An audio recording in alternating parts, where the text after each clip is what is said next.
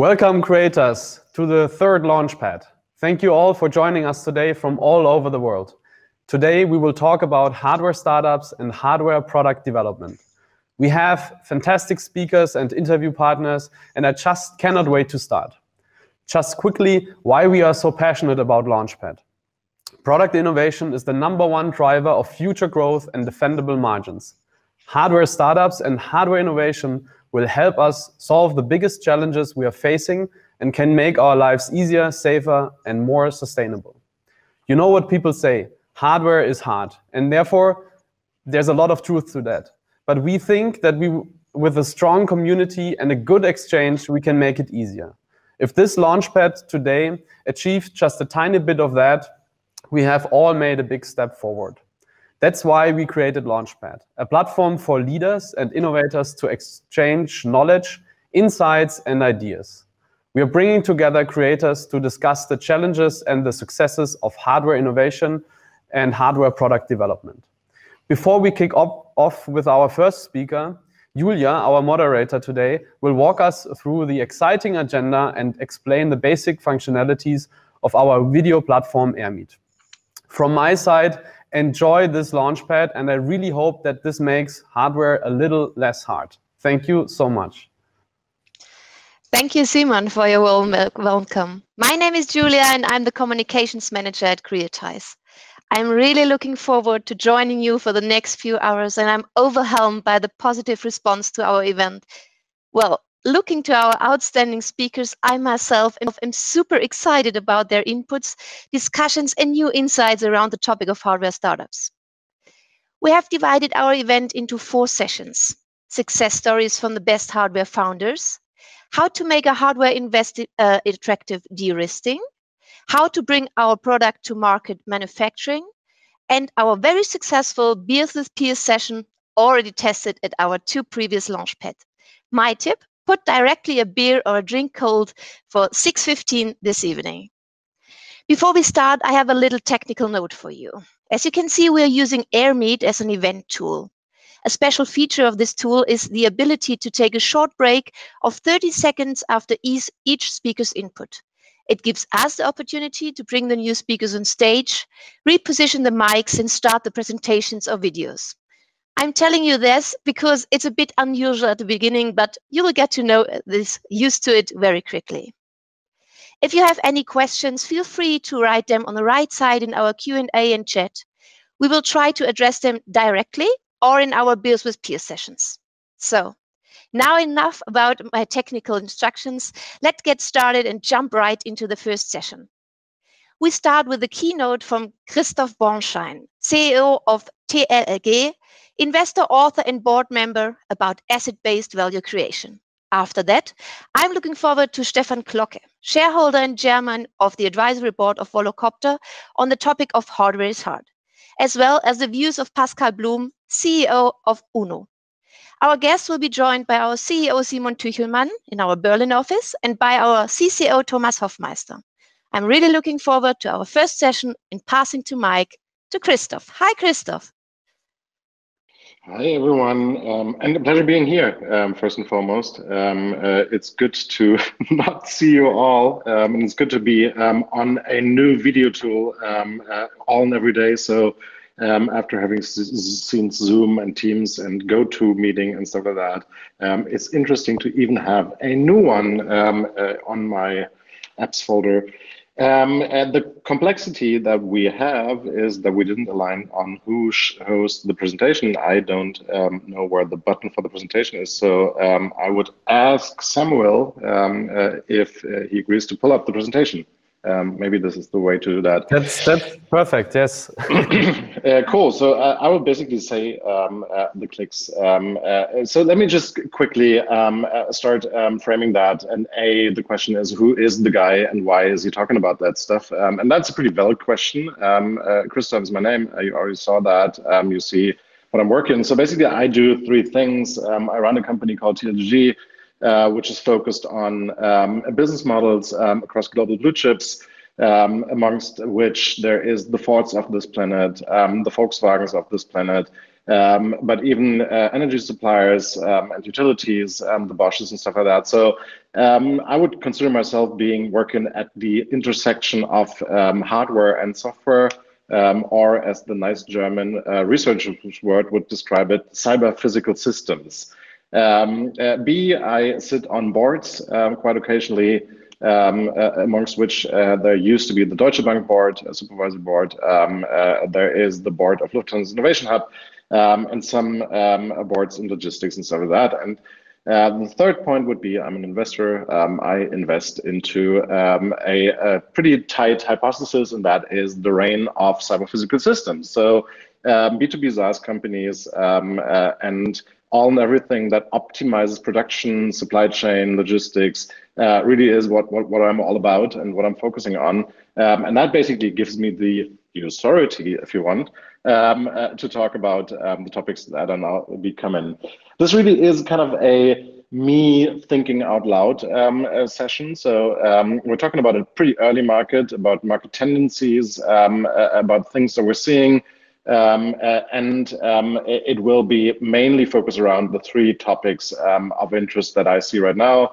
We see a massive rise of platform-based ecosystems. We see massive and growing profit pools of asset-based value creation that are more and more connected. So ecosystems, not only being software ecosystems, but being a combination of those hardware and software ecosystems, and that will be talked about in a minute. And then I'll try, and again, it's just a trial. It can just be a trial to give some outlook and recommendations on where the market is playing and going, and how we will see the whole thing developing. If you would click, we could just directly jump into the content. So state of the digital union, and that's a pretty European perspective, is that we're seeing that there is ecosystem building and even governmental ecosystem building on the helm right now. So Gaia X, who I believe is not existent even and only exists on PowerPoint, at least underpins the clear position of the policymaker and the macroeconomical players to really build a cloud around production, to build a cloud around physical value creation. And from my perspective, really underpins how challenging it is to build a top-down ecosystem and to basically just come up with an ecosystem and then hope that it's actually gonna build out. We see that there is massive alliance and massive coalition behind that right now. I still don't see the real world evidence and the real world use cases that this is actually going to push through. So what we're learning is the topic is pretty much on everyone's agenda right now and is kind of invested into. I feel that the push-through moment of really building something that is European infrastructure and European ecosystem is yet to become and will be massively determined from A, the board that is going to head Gaia X, and we're now in the process of the selection, and B, the factors that come together amongst 200 companies having to align on a certain ecosystem. So complexity of top-down approaches shown at a European level. And that is true for other countries. So AWS hasn't been a top-down approach either, and no one tried that in the US. We just try it as Europeans. Going on to the next slide. And I'm sorry to have kind of say that. We see that we have a massive strive of bottom-up approaches in cloud platforms and cloud ecosystems.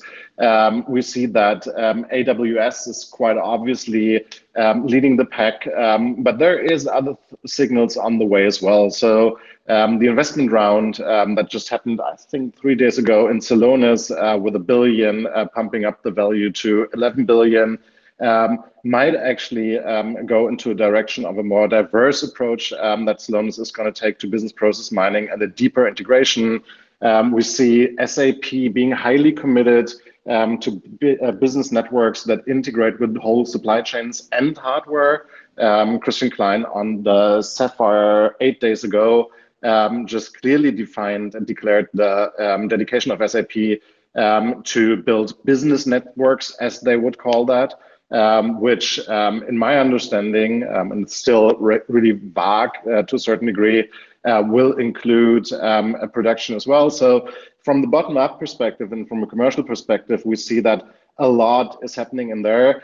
I don't believe that we will see, and that is the most important point on that chart, the all-in-one approaches, so the full solutions, but more a system of systems, as we've seen that in the cloud infrastructure as well. It will be layer-based, and it will be a multifaceted development driven by bottom-up, with a slight chance of the Gaia axis of this world to really make a difference here in value ecosystems that connect production with digital value creation, with sourcing, with procurement.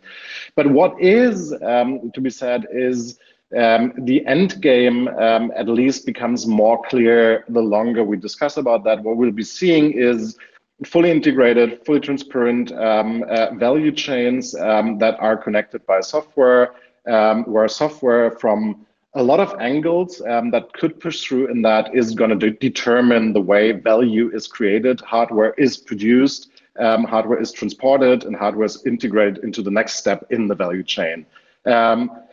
The core question really is going to be, and that for you, Simon, is quite obviously the one question: who is going to be the dominant players for which part of the value creation, and where will we see the value sit and the scale being built? Fingers crossed for Creatize on that point of the keynote. SaaS model clearly is coming to the market in that field. So we're seeing discussions around industry equipment as a service. We're seeing discussions around critical infrastructure as a service. I had the opportunity to talk to the state of California just 2 weeks ago on is the air condition in hospitals something that you could buy as a service. So go away from buying the whole machinery into actually building subscription models and take it from the cloud if you want. So what we're seeing is there is going to be a kind of allocation around cloud and as a service strategies, even in hardware. What we're seeing is, and I was part of the team that created the Deutsche Bank white paper on industry equipment as a service. It is an early market. There is a lot of hypothesis on where this is going to fall. So if we're going to see even parts as a service, which I would describe a cloud manufacturing as, it really is an incremental step-by-step change, always driven by the maturity of the user side. So why aren't we quicker on that right now? And that really is from the kind of highest possible perspective. It is the buyer and user side that in a lot of cases is still trapped in conservative thinking and kind of protective behavior around traditional ways of doing things. So I don't want to be overly negative about that. I get that, because the shift of getting a shop floor finance out as a subscription-based model or getting parts from the cloud is massive when it comes down to allocation of value creation and competitive factors. I think the core problem and the core hindering factor in that market as of now really is that the traditional producing company sees all parts of the productive value chain as competitive factor. And that is not the case. The core question that we need to take on the kind of shop floor level really is, what is it that really differentiates yourself? What is it where your value creation should be in production? And where should you leave away parts of the value creation that you would typically include in your own business model? And that really is something, so reallocation of competencies and reallocation of production depths is the discussion that we're now seeing going on the market. And my indication would really be we're going to see a healthy polarization of the market, the ones that are front runners and that really understand that as a service and cloud models, free capacity and free power and free capital in order to focus on the real competitive factors. And the others, by competitive pressure at some point will lose their competitive edge by not jumping on the bandwagon. So one thing is clear, and I don't want to be the one that now comes only with a burning platform. It has to be on the radar. It has to be tightly followed. And what we're seeing is that the whole narrative that now sits in the CapEx to OpEx discussion is going to change the status quo and is going to change the way competitiveness is thought after, even in the hardware industry. That is a totally obvious and given factor. Infrastructure as a service, products as a service, we'll see that, and that's a given. Next slide, please.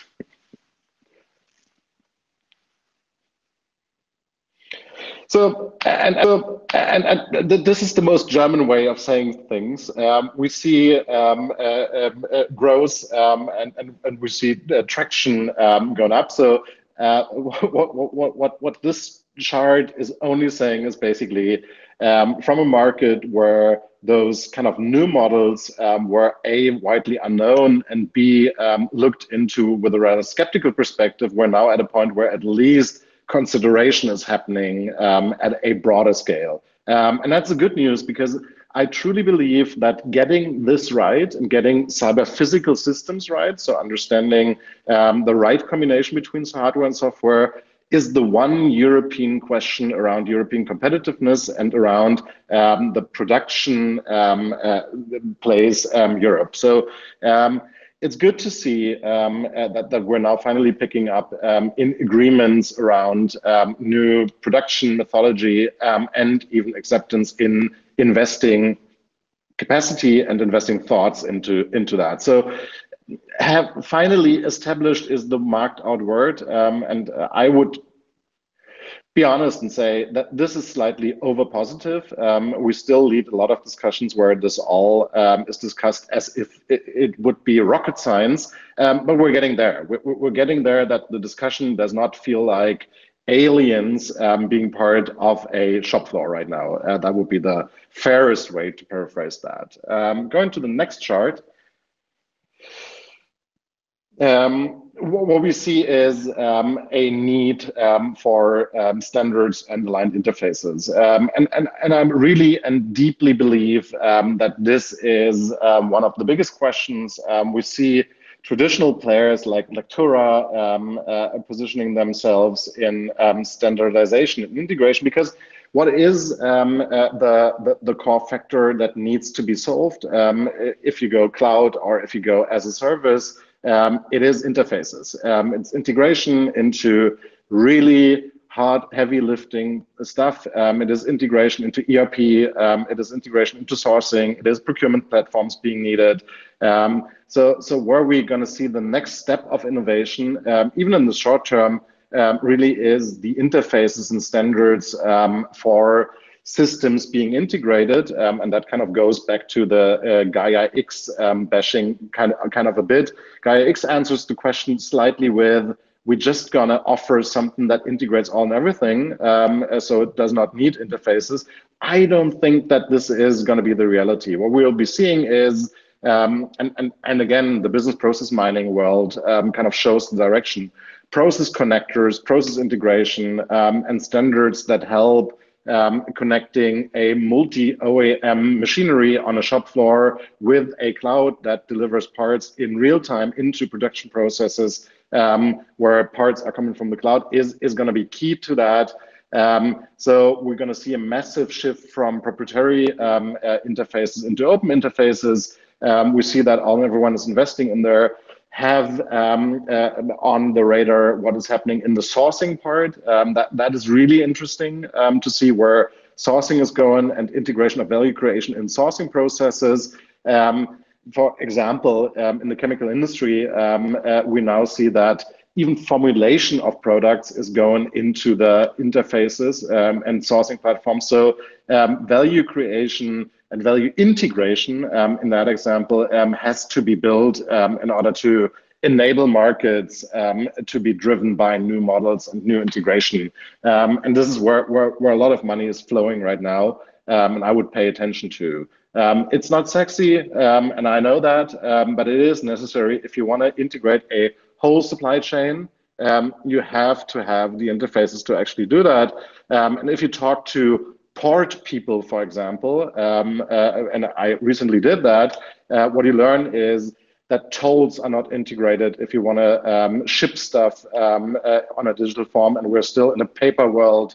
We know that rerouting on logistics still is not consistently integrated and still is pretty much of paperwork in that field. So the whole model around cloud-based manufacturing will be driven by digitization of now paper-based processes and will be unlocked by that. So interfaces matter, and the translation of a form into a digital process is an interface as well. Have that in mind and have that on the radar. Going to the next slide. This is just kind of going back to the recent announcement on the SAP Sapphire. And the reason I'm putting this chart here is not to say that SAP is going to dominate that and it's a given. It's just an indicator since the production industry is so much driven by SAP's agenda that even SAP is flipping towards that thought. So what we're really seeing, and this is again gonna drive the discussion around that, is that end-to-end thinking and end-to-end integration is highest priority for SAP. And that only underpins that APIs and open APIs and deep integration and the shift away from proprietary interfaces is even understood with SAP, and SAP is still very, very credible in the production industry. So this is going to create something that is going to drive at least the discussion, which is why I put it on that chart. And it's just 8 days ago that they sent the message of business network integration. By the way, another thought, what we're seeing is that CO2 accounting and CO2 measurement, by the way, demands for full integration as well, because to measure scope 1, 2, 3 emissions, you need to have full supply chain integration and hand over the CO2 data. So even green finance, sustainable finance, and ESG will demand for full integration. So my hope is really positive that we'll see business network integration by a shorter time than we would expect that. Going over to the next chart and leaving SAP behind, and again, what is the role and relevance of an asset-based value creation in the digital ecosystems if we understand that as fully integrated networks? That is answered on the next charts. I'm just waiting for the next chart to be built. So basically what we see is 4 different angles to look at the topic. So we have, and that is stating the obvious and quoting Captain Obvious, we see that the asset creation and real assets or hardware is the real customer value.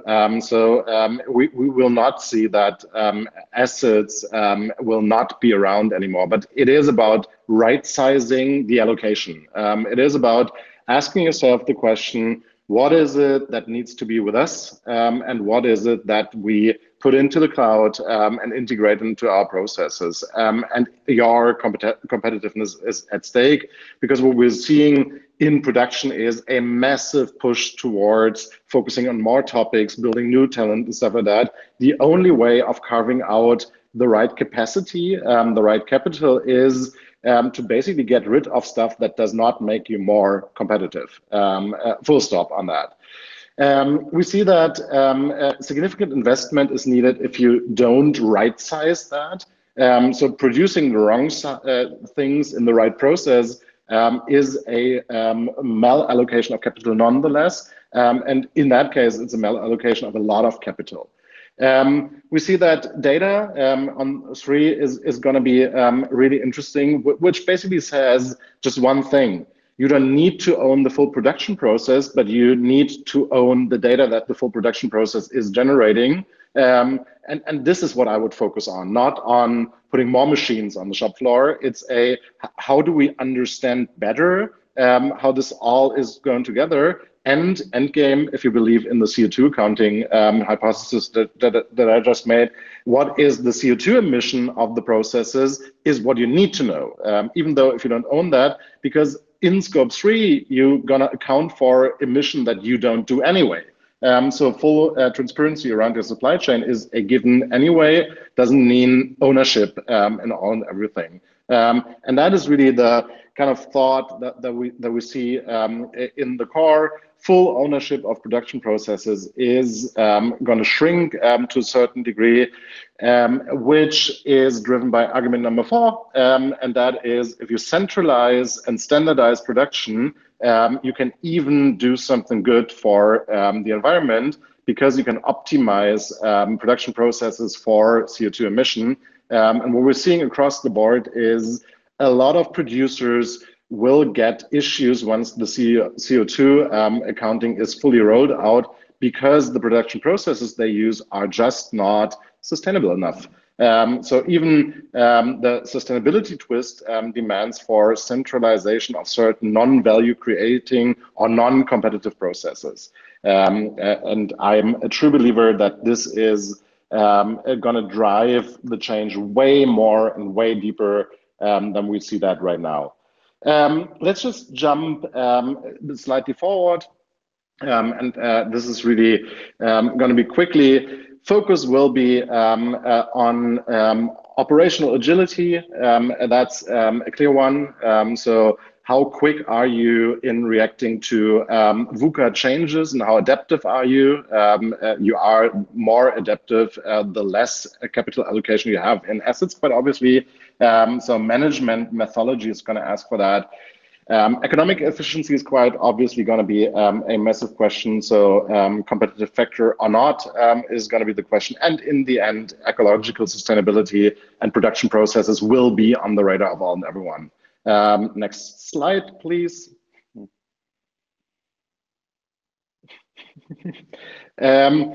So this is the basic status quo of the research when you ask TU Munich, and I'm Christine Achleitner, as a service is the answer as of now. For me, the future of that really is going to be asset as a service combined with cloud approaches, which are still really early on in the market. So you either have a subscription for a certain machine because you want to switch out and take away the machine quicker than expected, or the part comes from the cloud. I think that truly is the future.